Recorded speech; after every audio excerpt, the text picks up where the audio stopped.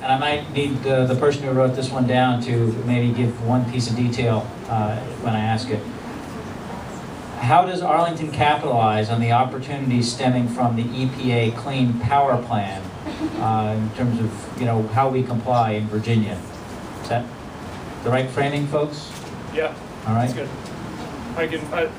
I'll gladly expand on it if you guys have any questions. Okay, so the EPA Clean Power Plan is evolving right now, and it's a federal program that's forcing state compliance with the new Clean Power Plan.